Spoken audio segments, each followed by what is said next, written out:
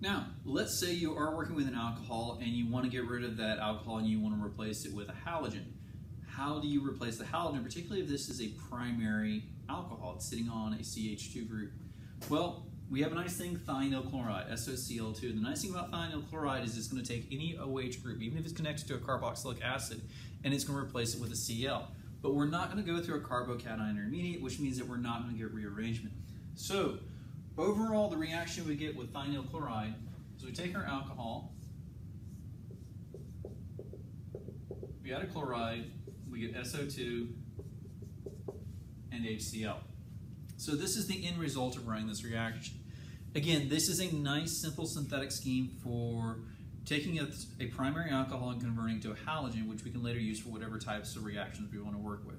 But previous video, we talked about using strong acids like HCl, HBr to replace the alcohols, but this really was only practical for tertiary and possibly secondary carbons. This is what you want to do if you want to replace the hydroxide group with a halogen, and it's a primary alcohol.